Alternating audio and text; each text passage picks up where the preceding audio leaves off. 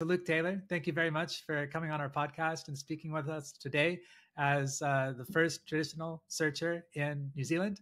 Could you please introduce yourself to our audience? Yeah, good morning, David. Well, good morning from New Zealand. My name's Luke. I am the CEO of Scientific Software and Systems Limited, or Triple S, as we call it here, which is a cybersecurity managed service provider based out of Wellington, which is New Zealand's capital city. I'm the first traditional search fund operator and now search fund CEO in New Zealand in this market, and have been part of the search ecosystem community for about 3 years now. And yeah, come from a pretty diverse background, David. I started my life in the military, or my work life rather. So I was an officer in the New Zealand Navy for 13 years, and then transitioned into a corporate job, working both in New Zealand and also in Australia, and then into a consulting role prior to my search journey. So have a background as an operator, general manager, and executive, rather than from finance or private equity, and came into search really with a strong desire to be a business owner, to be a chief executive, and to be able to run a business of my own. So that's what was the real pull for me into this career path. Thank you for that. How did you come into contact? How did you find out about search funds as a model? Yeah, it's an interesting question, because I think a lot of us first timers in new markets, search finds us as much as we find search, and it was almost a chance encounter, I guess, with somebody who knew about search. So unlike some of the more established markets around the world, our MBA programs don't teach ETA, and search isn't a well-known construct in New Zealand. In fact, you could probably count the people who really truly understand search funds on one hand in this country. So it's not something that is that you come across in your normal, I guess, sort of work or study life as an exec or a mid-career exec. I was part of a startup community, and as part of that community, I actually met an investor from Australia who knew about search funds. And I had owned a small business in the past. And so I was in the process of looking to buy another small business. And I had this conversation with a person who is now on my cap table and on my board, who knew about search and knew about the search community in Australia. And so he suggested that I might want to do some research and look more into that space. And this was at the beginning of 2020, so just as we head into that COVID year. So we had a lot of time on my hands during various lockdowns to do some research, and that was the beginning of my journey into search, and that actually resulted in me talking to a number of searchers around the world, in America and Europe and Australia, both search operators and also investors, to really try and understand what this thing called search fund or searching was. And it was off the back of that I thought that there was a great opportunity in a place like New Zealand, and also an extra layer to that opportunity, which was to be the first to sort of overtly put their hand up and say, I'm going to run a search fund. Interesting. Looking at your search fund, could you tell me how you decided on the name? Okay, so Acheron Capital is what I called the search. And look, I come from a Navy background. HMS Acheron was the first ship to survey New Zealand waters when New Zealand was discovered. So, and it's also a river. The Acheron River is a river that's near where I grew up. So there was some nice, I guess, some sort of synergies to that. I guess the trade-off was that I spent most of my time correcting people's pronunciation of it. But look, there was that nice sort of throwback to the first ship to kind of search New Zealand, and me being the first searcher in New Zealand. Interesting. Yeah, thanks for shedding light on that. Your investors, I think there's about 5 for that search fund, and generally they recommend about a dozen. And I was curious, what was your thinking behind the investors that you wound up partnering with, and why did you not go after more? So I have about 12 on my cap table. So I do have a standard looking structure, and a standard, I guess, quote unquote traditional search fund. There's a lot of different variations to search structures now around the world, and I think one of the things that has evolved is the fact that the model has had to adapt to new markets with different legislative and tax structures and different investor desires. But being the first in the market, one of the decisions that I made very early on was to keep it as close to the sort of Harvard, Stanford model, traditional model as possible, but then move the areas that needed to be moved in order to meet New Zealand legislation and corporate structures and tax structures, etc. So I started off with 10 investors during the search process, or 10 units and 10 investors, both at funds, high net worth individuals, family offices, so the usual suspects. And then as we moved into acquisition, there were new investors that were brought in as part of that acquisition process. And so we have 12 or 13, I believe, if you include myself now, on the register. And it's a really great mix of, different size investors, large funds, small individual investors, plus a great mix of geographies as well. So people, investors from the US, from Europe, from Australia, and from New Zealand. That's great. Yeah, thanks for sharing that. I just looked at the website and it had 5 investors listed, but are there some then that preferred not to be listed? Yeah, and to be honest, we probably need to update the website, which has not been high on my from a content perspective, hasn't been high on the to-do list since making the acquisition because I've been so busy. But no, I think I listed the bigger investors on there. I didn't list individuals. Okay, I was just trying to understand a little bit of the details, like if there's a situation where some people might not want to be seen, because you're kind of first to market in that respect. So it's curious, like what are some of the challenges that you faced convincing people that this is a good opportunity? Yeah, I think when you raise your fund in a new market, there's another layer that goes into that conversation with investors. Well, there's probably two. So I'll give you both sides of that. The first is if you're talking to an international investor, there's that element of familiarizing that investor with your local economy, why your market makes a good market for search, and what differences there are at a macro level between the small business environment in your country and the small business environment that we see in the US, where the structure has been born out of. So it's important to have a view on what regulatory environment, what business structure or corporate structure and tax environment exists, whether there are any legal ramifications or considerations, and also how easy is it to do business in small business in your country. And then there's also the size aspect. Obviously, New Zealand is a small country. We're as big as some mid-sized cities in the US from a population perspective. So the total number of small businesses in your market in my market was one of the main considerations. Is this market big enough to sustain a search, which requires a certain degree of quantity in order to be able to get through that search journey? So that was an element. And then the other side is also that most international investors will want to see that you have strong local support for a search fund, and that requires you to bring local investors into your fund. And the challenge in an environment where search is new is that you have to then educate investors as to what a search fund is. So whilst those investors will know intimately the local market and they will either agree with your thesis or not, you have to then educate them on the structure of a search fund, why it's successful, what it is, and what's in it from that perspective. So in that raising of your fund, that fundraise journey, there's that extra layer of information that needs to be presented to investors. Okay. Now, about your education, I'm just curious, why did you go after a DBA instead of an MBA? Yeah, so I've done an MBA, and then I finished my MBA and went into the DBA program, which was a new program at the business school that I studied my MBA at. And so I rolled straight in post MBA into the doctorate, and I did that for personal reasons. I've always wanted to do a doctorate or to study at that level. I'm a very academically focused person, I call myself a pracademic, or practitioner academic. So uh, and there are people out there in the consulting world that would, A foot in theory, a foot in application. yeah, that's right.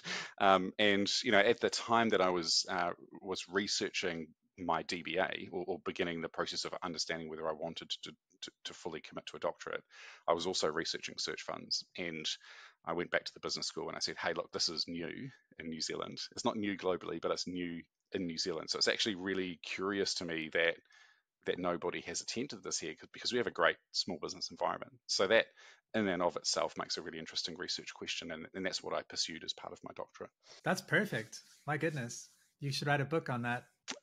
Look, I've met some fantastic search academics as part of my journey, and found myself last year in the US in Boston with at Harvard at the Search Fund Educators Conference with people that are teaching Search Fund around the world.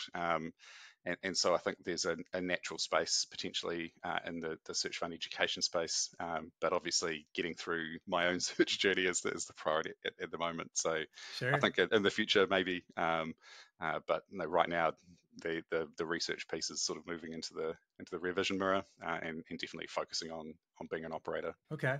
And how far in are you in terms of being an operator? So we acquired on the 1st of July.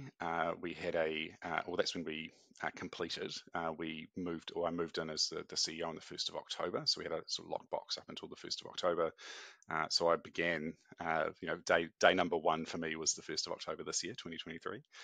So I'm just coming up to the end of my first quarter as the CEO here, and the focus has Nice. very much Almost been 100 on, yeah, look, days. get to Christmas, get through the first 90 days, learn how this thing works, and kind of enjoy the process at the same And you're taking interviews. I'm honored. time. So your career is interesting, varied, but somewhat focused at the same time. You mentioned you were in military for 13 years, and then you're not hopping around per se, but you're spending a couple years in different organizations after that. I was just curious, what was the big difference there between spending over 1 decade in one industry, if you want to call it that, one organization in the military, versus every couple of years? Is that just a function of civilized life from your perspective? Or could you talk at all from coming from the old school way of staying with one organization and hopping around a little bit more? Yeah, I think uh, in terms of the length of time in the military, even though that seems like a reasonably long period of time to be within one organization, the military is a very diverse organization, and so the roles that you hold within the military can be quite varied. So Okay. as you progress through your career, you can find yourself changing reasonably, even at a functional level, changing what it is that you're doing as you as you progress through your career, about once every 3 years or so. So within that, 12, 13-year period were 3 or 4 significant different movements, as I specialized and as I moved and was promoted, and sort of traveled through that journey. So there was definitely the experience of changing roles, moving into new environments, dealing with transitions, that sort of thing. From a corporate perspective, that the big transition point is obviously the transition from the military into the corporate environment. That's the most disruptive. So finding a place to land, and a nice soft landing, to learn the commercial side of being a leader. You obviously come out of the military with great leadership skills, great people management skills, and a bunch of really interesting and diverse experiences, but lack the sort of hardcore commercial acumen that your peers have had over their equivalent 12 or 13 years in corporate life. So finding a place to land is really important, and I found a great organization to land in. And then about two and a half years later after that, I was picked up and headhunted into a role in Australia. So there were a couple of promotion opportunities that were there for me to sort of accelerate my journey in corporate life, that got me to sort of where I wanted to be, which is to be a CEO and a business owner. What did you learn in the military? I think the military for me was a 12, 13-year apprenticeship in leadership, and how to manage people. I think the application to search fund life is that the teams that you're leading in the military tend to be quite small. They tend to be sort of less than 30 or 40 people at a time until you get higher up in the organization. In the Navy, you find yourself on a ship in charge of a department or as a head of department of a team of about 30 or 40. Then you may go on to in my case, I commanded or captained a ship of my own, which had a team of 30 or 40. So you sort of hover around that space from a team size, and that has a direct application into small business life.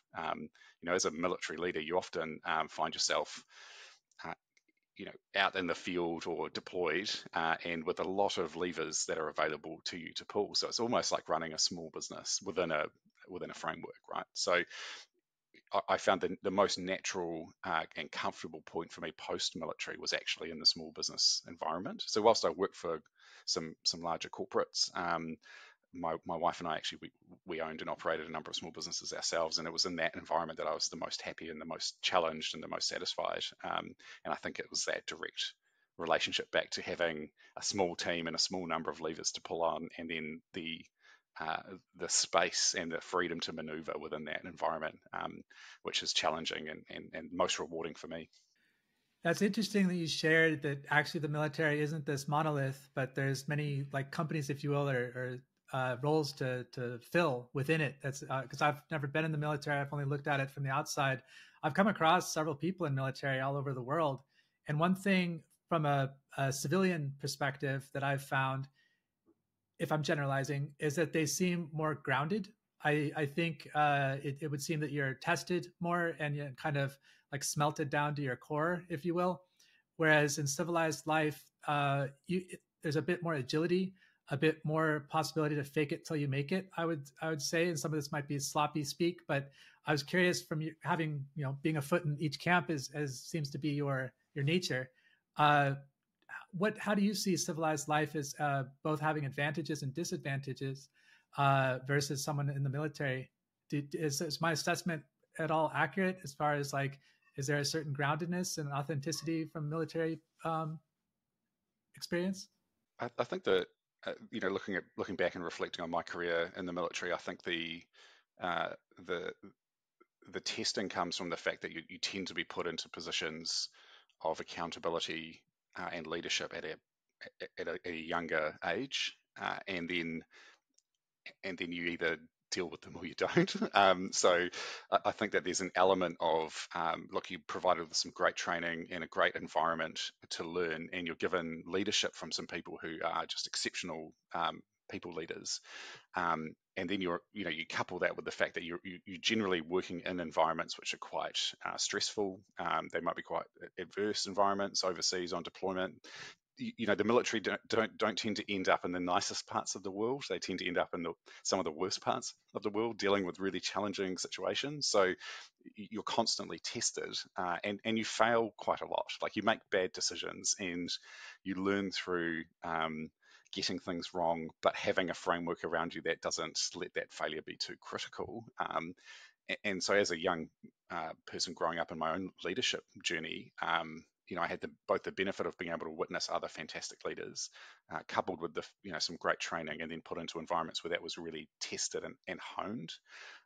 So you do come out the other end, I think, with the ability. Like, I look at my job now, and when something happens that's a bit stressful, or when something doesn't go quite right, or when a customer's upset, or there's some issue within the team, it doesn't kind of rock me too much. It's just, you take a deep breath, and then you come up with a plan, and you execute the plan. So dealing with adversity is a big part of being in the military, and I think that's really set me up post-military life and into civilian life.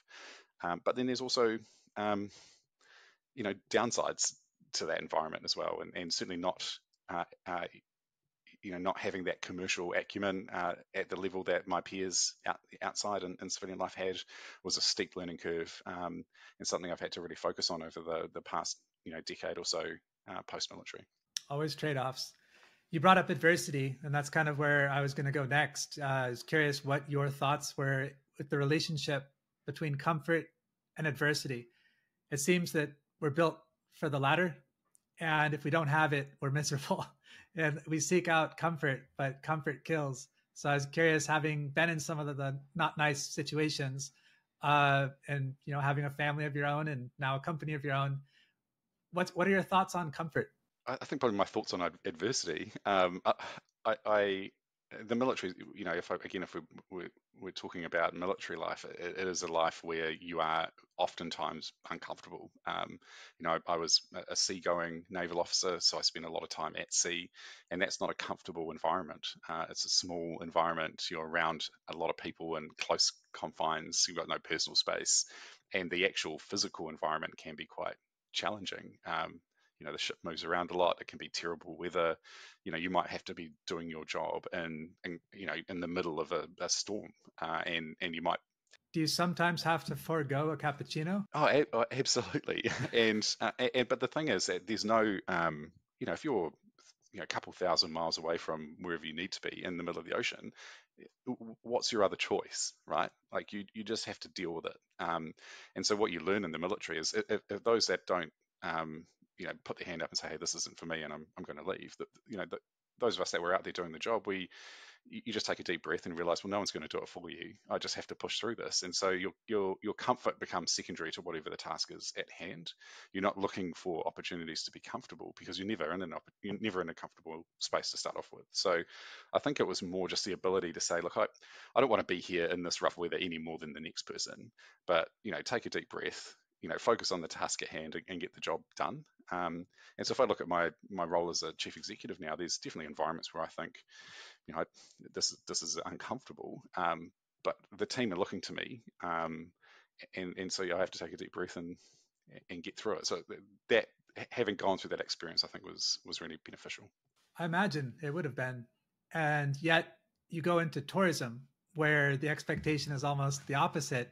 Could you talk about that transition? Yeah, absolutely. And look, I mean, it was again, it was a really soft landing for me coming out of the military. The tourism business that I work for, one of New Zealand's largest tourism companies, and tourism is a huge industry in New Zealand. I think it's our largest or second largest export earner. So it is a big industry. And the company I worked for was a maritime tour operator, so they had a lot of boats, and they had some ex-Navy staff working for them, and they were used to Navy people as much as anything, and so going into that environment, into an operations management role, where my job was to make sure the wheels kept turning, I guess, was a nice place to land after the military. I was still working with people. I was working with moving parts and things, big assets, buses and ships and stuff. And so that was a great way to kind of dip my toe into the commercial world without having a huge degree of direct commercial responsibility, but also being in that sort of comfort zone of big moving things. Mm. So that was fantastic, and learning. What I reflect on my time in tourism is just the customer service aspect of tourism, right? The experience, the customer experience, the dealing with customers, the sheer volume of people that you deal with, and making sure that you're delivering a once in a lifetime world class experience for people that have traveled many hours to come down here to New Zealand was super important to the businesses I worked for, and it was at their core. Like, these businesses had excellence in customer experience at the absolute core in the DNA of these companies, and they were very good at it. And I look at where I am now, which is in IT services, and we're still delivering we're a customer experience business as much as a tourism business is, delivering a great outcome for our clients and an experience that uh, that delivers more than what they were expecting is at the heart of what any service business is trying to do, regardless of the technical industry that it's in. So that time spent in those customer facing roles was super valuable to my career. What skills would you have brought from your significant military training into customer service in tourism? Did it help you in terms of like conflict resolution or operations and planning? Certainly the operations and planning part, because it was a big operation I went into. We had multiple geographies. We had a lot of staff, a lot of moving parts, a lot of coordination. So there's a lot of discipline needed just to keep everything running on time. And what I took into that was the people management side. So I loved working with people, and being thrown into an environment where there was a lot of staff was something I really enjoyed. What I learned was the customer experience side of things, and I was very lucky to be in an organization which had that in their DNA. So you know, it kind of gets washed over you, and you absorb how to behave and how to treat customers and how to, you know, how to work on customer experience and design customer experience, and I really enjoyed that. So it was something I threw myself into and learnt, and did that, you know, I guess taking the operations management side of my military background to that organization, which was beneficial for them. And I imagine you're dealing with clients from around the world. Yeah, very much so. All different nationalities, people who speak English, people who don't speak English. But like, you know, New Zealand is probably one of the furthest away places you can fly to from the US, right? I think my direct flight to Chicago last year was 19 hours. So it's a big journey to Wow. come down here. So you want to be respectful of that. You might be you know, we've all been on holiday, and we all know the things that are really stressful and really upsetting. You know, just those tiny little gestures that you can do as a tourism operator that can just absolutely make or break somebody's investment in their holiday, was what we really enjoyed. Like, you could be the difference between them having a fantastic day and an experience that they remember for the rest of their life, or having a terrible day. And so that the ability to influence at that level, was fantastic. I was a tour guide in Japan for several years, and I went from like disliking rainy days to start off our tour to really liking rainy days to start off our tour, because it was a nice level set that it's only going to be uphill from here. That's right. Yep. So going now further ahead into your search, were you? It seemed like you were focused on New Zealand, but then and you kind of have to focus on one thing. If you're going to be regionally focused, you need to be industry agnostic. It seems. Was that your situation as well? Yeah, I think New Zealand, if we look at New Zealand as a search fund market, we have to sort of consider two things. One, it's a new market, but secondly, it's a small market. So New Zealand is a country with a population just over 5 million people. Look, we're, you know, normal English-speaking Western economy. So a lot of the sort of economic macros, I guess, that are aligned, but we're proportionally, like, significantly smaller than, you know, searching, you know, even in Australia, right, which is sort of 10 times the size of New Zealand. So you have to be industry agnostic to a certain degree, because the depth in our niches is so much more shallow than any larger market, which is just a numbers thing, right? So if you're wanting to, you know, specifically focus on one quite tight niche area, you can exhaust all of the businesses in that niche very, very quickly, which is obviously a negative, or, you know, or downside to searching in a small market. But the upside to that is you can map out every business in a particular niche as well. So it's you have the ability to really kind of sit down and know who is who in the industry, spend a lot of time being focused, so you can narrow it down and you can spend more time on those businesses, on those target businesses, approaching them in a much more targeted way, in a much more personalized way. So my experience of searching in New Zealand wasn't one where I had a mass outreach campaign where I built a list of 10,000 companies and then sent a direct email campaign out to them. It was one of individually meeting business owners, knocking on doors, spending time with people, learning industries, learning the business, and then making that approach a much more personalized one, which has a higher degree of success. And you can do that in a small market, or you need to do that in a small market. Planning seems to be one of your strengths. If not, you certainly sell it well. I was curious, what surprised you about search? Was it harder in some respects, easier in some respects? Oh no, it's hard. It's very hard, and it's a long journey.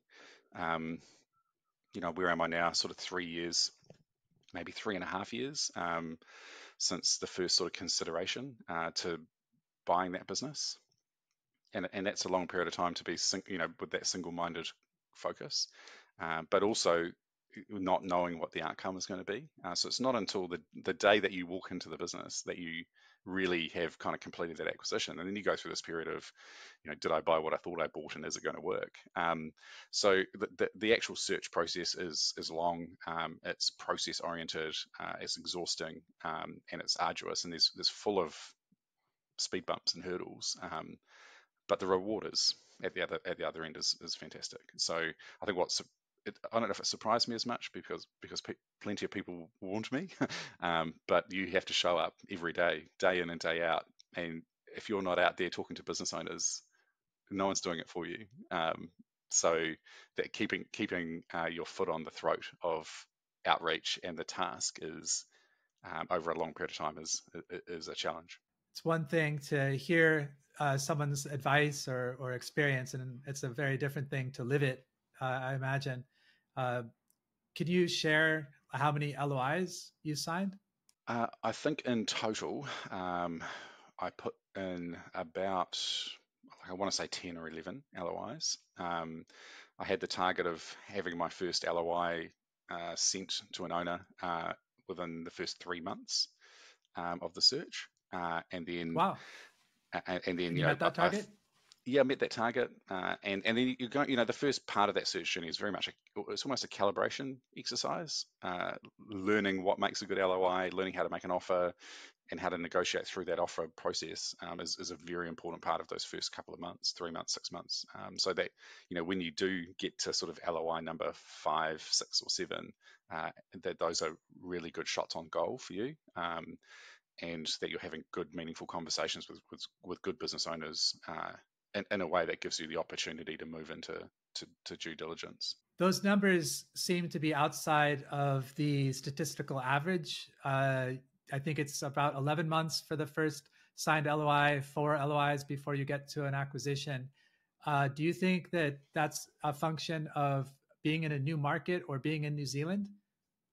I don't know. I haven't searched in another market, so I couldn't say with any certainty. I know, I'm very well connected with the searchers in Australia. It was very collaborative. We all work together. We catch up every month, and I think it was a bit of a heuristic, a bit of a rule of thumb to say, in that sort of first 3 month period, you want to get an offer out, even if it is just to learn how to get an offer out, and to go through that process. But also, I think it keeps the searcher focused on, look, you're not going to buy a business without making an offer, so learn how to make an offer as well. So that was certainly something that we used as a target across Australia and New Zealand. Now was, get your first LOI out around about sort of month 3. Yeah.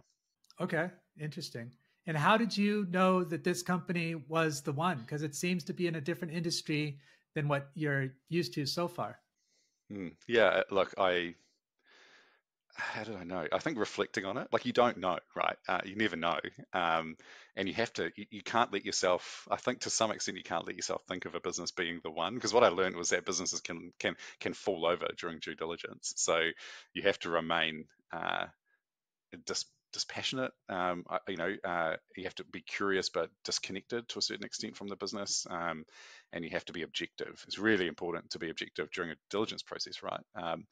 But when I first spoke to the business owner and the chief executive at the time, I knew that we had a good, a good opportunity in front of us. And I remember saying to some of my investors, look, we've got a good one on the hook right now.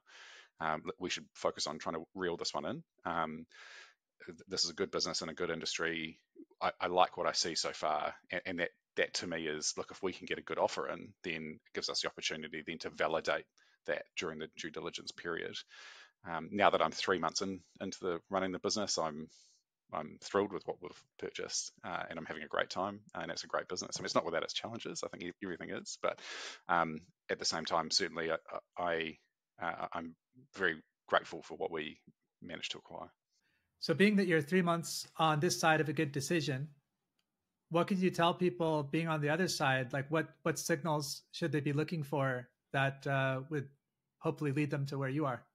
I think I spoke to a prospective searcher yesterday actually about this, and I think you really have to. I think searchers need to make sure that they're considering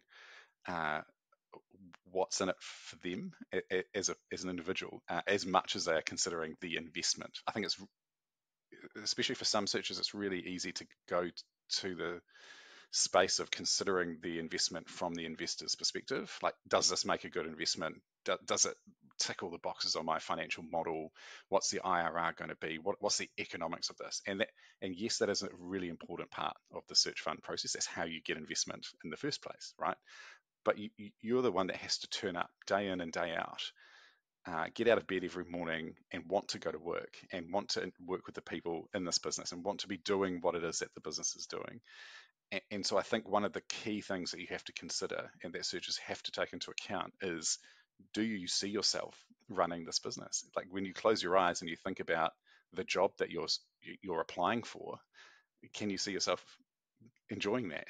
Like, will that satisfy you? Does it tick your boxes from a personal perspective? Because there is a direct correlation to how successful an investor will be and whether you like that business, whether you want to turn up and whether you can do your best work in that role. So I think the element of can I still see myself doing this job in 10 years time, in 8 years time, in the long term, because that is what's going to get you through those difficult times, and that's what's going to yield you that value creation on that journey. So I would encourage searchers that are looking at opportunities to just take a step back and say, when I'm explaining to my friends and family what it is I now do for a living, and I say I'm the CEO of X, do I say that with pride? Does it excite me? And can I visualize that?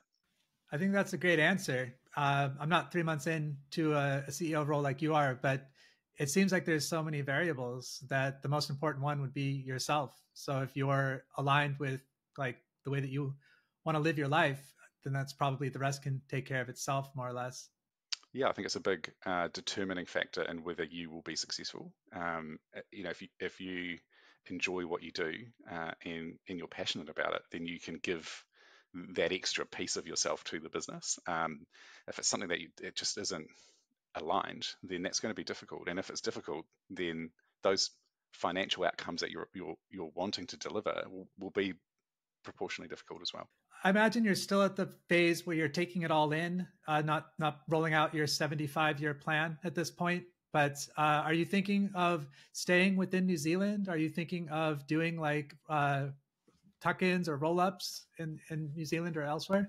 I think we're in a position where I'm just trying to be super tactical rather than strategic. The focus at the moment has been on let's get through the first quarter, which as of this afternoon, I think we can probably say, yeah, we got through the first quarter. And then it will be, well, let's get ourselves through the budgeting period into the end of our financial year. And then once we're at that point, then it will be, okay, what does year one look like? And what do we think year three is going to look like based on what we know year one's going to look like? So it's very small steps.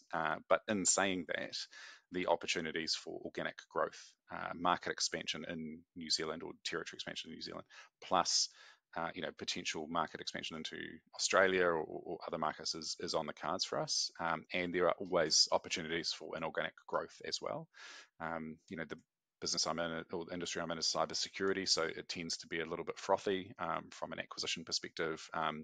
So whether we'll need to consider that when those opportunities present themselves, but we're not. The growth options for us in the near term are very strong. That's great. How about search in New Zealand? Do you think it's just getting started? Yeah, oh, absolutely. It's a wide open playing field, and I know that there are fantastic searchers in Australia that would consider opportunities in New Zealand, and so I'm trying to encourage my peers in New Zealand to put their hand up. I think a market like New Zealand's can easily sustain 2 or 3 operating search funds per year on a sort of rolling basis, and the part of the obligation I feel now is to be almost like a live case study that people can look at, and investors and searchers in New Zealand can look at and say, well, look at what Luke's doing. That's an example of what a search fund can achieve, and that I think will help. That process of talking to people about search for the first time wasn't an easy job. So I'm hoping the next person has a slightly easier job, and then I can play a part in that. But I think New Zealand's a fantastic economy, and we've got a great small business environment, and so I encourage people thinking about search in New Zealand to get in touch with me and let's have a proper conversation. That's great to hear and much appreciated. I guess last question for me would be, being that you were first and having to educate as well as present to these investors, uh, what's one thing that you learned in that you could pass on to other folks and being first in their countries? It takes it takes longer to raise that local capital. So be realistic with your time frame, and I think you'll end up with less of it than what you originally planned. So if you're in a new market to search and you're planning on getting 40% of your cap table sourced locally, and you don't come from a strong deal background, like I didn't come from a private equity background, so I didn't bring an investor with me or two investors with me from my own network, then that's a challenging journey. And just allow yourself the time to have those conversations, because it's going to take 2 or 3 really good conversations with an investor before they understand.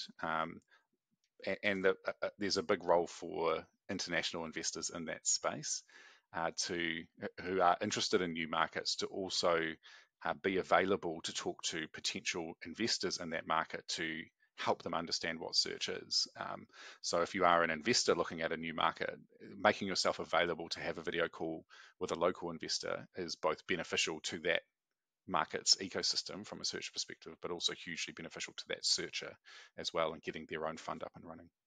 Well, Luke Taylor, thank you very much for talking to us today and sharing a lot of wisdom with us. It's very, very interesting and much appreciated. Yeah, thank you, David. Thank you for your time.